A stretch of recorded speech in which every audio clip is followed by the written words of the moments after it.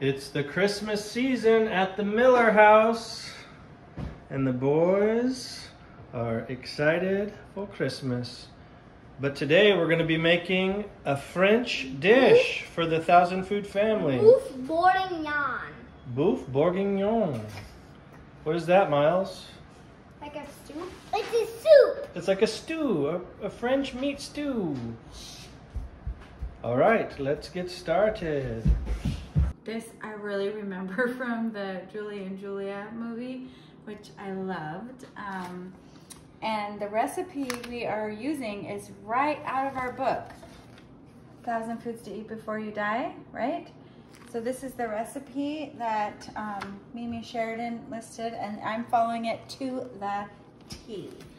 So I've got about 2.5 pounds of lean stew meat. I went a little bit easy and bought the already cubed because it looked really nice when I was in the store, and then it saved me a step because we wanted to keep it about 1-inch cubes. So I'm just going to be putting this in a bowl. It said glass or metal, so it must be because of the, you know, you don't want it to be like reacting weirdly to the ingredients.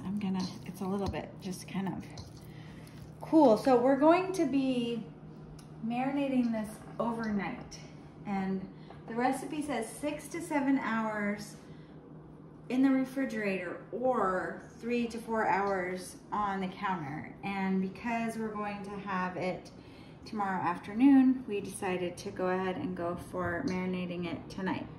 So yes, it's all going in. We've got coarsely chopped onion, some sprigs of flat leaf parsley, bay leaf, some crushed peppercorn. This is thyme, actually from my own little herb garden, and kind of smashed garlic. And then we have a wine. So the recipe says, good but not extravagant, red, burgundy, or Côtes d'Aron. Might not be saying that right. But I got this from Trader Joe's, and the Trader Joe's wine buyers don't buy anything bad. So this was like probably about $8, and I feel really good about it. And I did take a little taste, and yeah, it's good. So it says to take the beef and then to pour enough wine to cover it. So it said a cup to whoops, I'm dribbling a little bit. A cup, I might actually need a little bit more. Just kind of depends on like the depth of your bowl. So that's probably pretty good. And then pretty much everything else is going in. And we're gonna cover this and put it into the fridge. All right. I'm gonna use this so that I don't lose any good bits, because my hands are a little bit wet. So that put works. that in the fridge, and we'll see you tomorrow. Sounds good. All right, so that meat's been marinating, and what are you getting up to, Nicole? Oh boy, well, we're gonna start with some diced bacon. And we're gonna be grilling it in Le Creuset. That's not Le Creuset. Oh, what is it? That one, I think it's Better Homes and Gardens. Oh, our Better Homes and Gardens, just like that BHG. You should get that Le Creuset one out. But we're gonna be doing it in that pot. What kind of pot is that? It's a Dutch oven. In the Dutch oven. Enamel coated, heavy Dutch oven. All right, so you got like what, 3 slices of bacon? I got 2 slices of bacon. I'm also going to need to, I've never peeled a pearl onion. I don't think that's gonna be fun, but we have to use 10 of these. Last time we needed these, I think it was for the coca bean, and I bought frozen because I didn't see fresh. So anyhow, we're gonna peel these. We got some steps to go through. All right, our bacon is browned, and 7 minutes later, Nicole's still working on those little guys. I found a bit of a faster way, I think, as I went along. But yeah, this will be the last one. And this one I'm not doing very good. So we transferred the bacon over to a towel to drain, but we've got that. We put 2 tablespoons of olive oil to cook the bacon, because when French cooking, bacon on its own is not enough. We got to add extra oil. But we're going to put those little baby pearls in here, and we're going to cook those for about 5 minutes till they're brown on all sides. So while the onions are cooking, Nicole is removing the beef from our marinade. Yes, we are going to pat this dry. The next big step is going to be to brown the meat, and we're going to have to do that in stages. All right, you're going to strain that marinade. Yep. What are you going to do with those chunks? Just throw it out? Yeah, we're not going to use this. You can see, though, down here, 2 cups. I put more than that. I put almost that whole bottle, so it's all soaked up in the beef. It's going to be really delicious. Onions still browning. Is our lovely dried. Oh, I'm getting splattered. I'm going to have to change my shirt. Actually, I need some longer tongs. There we go. We're not going to crowd this and talk over the sizzle. We want to brown the meat on all sides. We're not cooking it,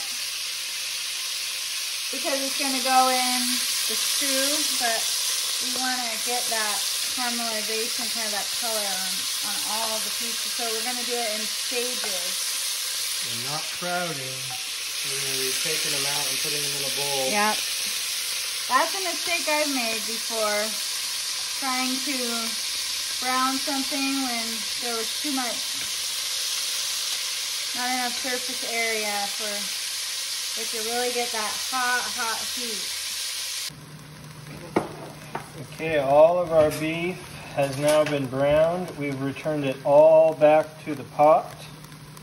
Is this where we season it with salt and pepper? Yes, sorry, I was looking at something. Yes. We're gonna...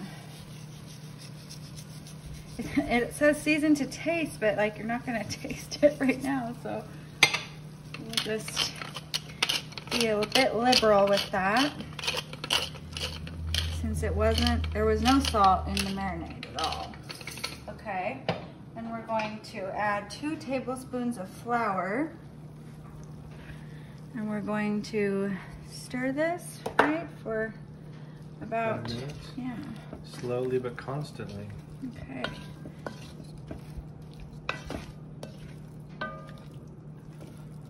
This is gonna thicken up everything.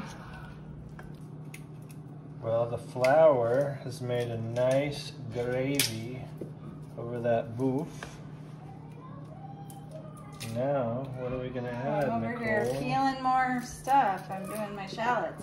This is a brandy, and I don't think it's like up high enough to really. Wait, you turned the heat off?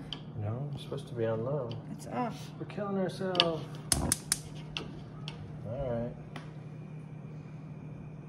We're gonna let that simmer until the alcohol burns off.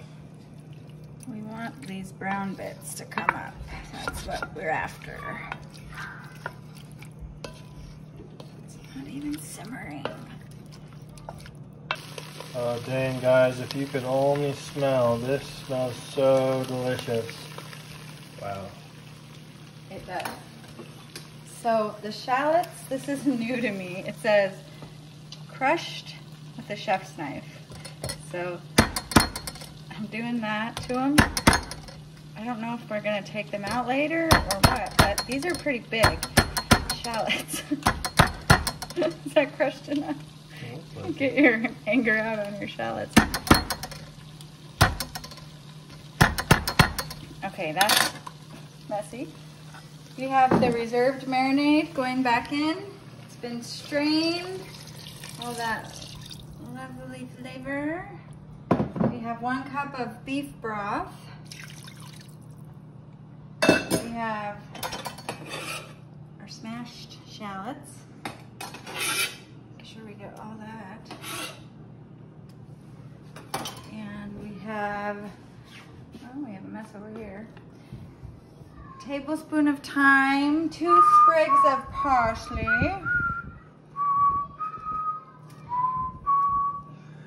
The clock unwinds. And where's my peel? Time after time. All right, and then we'll open up the oven. We have been drying an orange peel at 325 degrees. Here it is. Fragrant. All right, that's going The on. new thing for me. Go ahead and. All right, so we'll see people back here in about 2 hours. We want this to be simmering. Okay. Yep. Hey guys, it looks like we're all finished. We're about getting ready to serve it.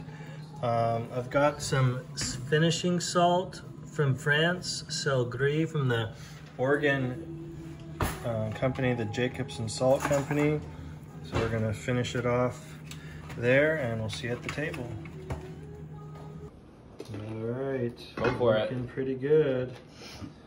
What do you think, wow. Elliot? Looks good. Looks good. I don't know the flavor. All right, Elliot's first bite. He is a lover of steak. You do know that. It's not as tough as steak. It just falls into your mouth and like falls easily. Very tender. Mhm. You like the sauce? A little bit.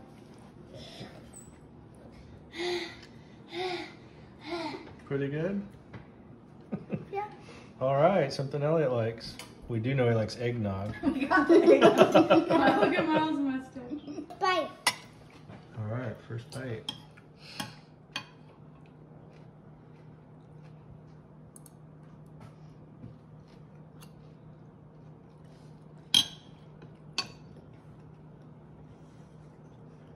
You'll like it. He likes everything.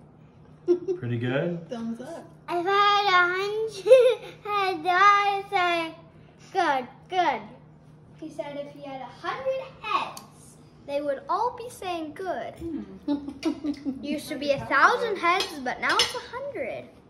All right, guys, what's your final thoughts for beef bourguignon? It was good, but it wasn't like any type of steak. It was a little tender. It wasn't like that, like a normal steak that like tough. It wasn't that tough. It was like easily to like crumble with your teeth. It was pretty good. So I thought it was really good. It's beef stew, but you know, the best beef stew you can have. And I really liked the pearl onions. I thought those were very sweet, and I liked the roast on them. So our video is a little different this time. Usually we see us eating a lot, but we had dinner with friends and we've still been trying to figure out how to enjoy the meal and still make the video. But yeah, this was a good thing to make, but I think it takes a lot of prep work and a lot of time for what you do get. So I think this is a really good restaurant food, that, you know, something to order at a restaurant that you don't have to take the time to make yourself. That's my thought. So I thought it turned out really good. I was a little bit disappointed that the meat wasn't quite as fork tender as I had seen in some videos. I think we might have rushed the last cooking time because we were ready to sit down with our friends. So I agree with what Jason said. I really like the mushrooms and the onions. It wasn't that pretty of a dish. I think it's more homey, and I think if you are going to be home all day and you don't mind kind of babysitting it and doing those steps, it's worth it because you do get a lot of depth of flavor. All right, that's beef bourguignon. You can watch other of our videos on our YouTube channel. We are eating our way through this book, 1,000 Foods to Eat Before You Die. Please like or subscribe. We love the comments that people leave for us. And we'll see you next time. We'll take you out on this huge puzzle that Elliot is starting, a 1,000-piece puzzle for the 1,000 food family.